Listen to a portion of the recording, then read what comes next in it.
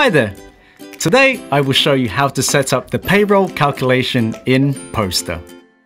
We will learn how to track staff time, choose the way of payroll, and we will see all amounts we need to pay.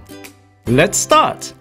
To begin with, configure staff time tracking to set a fixed rate per hour, per shift, or per month, and percentage of sales. Go to the section Settings, General. At the Management settings, tick Staff Time Tracking. Click Save.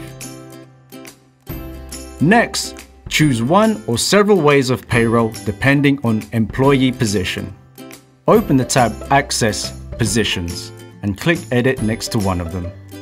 At the payroll calculation, specify the fixed rate per hour, per shift, or per month. If you want to reward your employee with a percentage of sales, you can choose either a percentage of their personal sales or a percentage of the total sales made per shift. Click Save. Now, all employees with weight positions will have an hourly wage and a percentage of sales. Let's view the time worked, the number of shifts, the percentage of sales, and the totals to pay salaries to employees. Open the tab Finances, Salary. Click the calendar and select the period of time for payroll.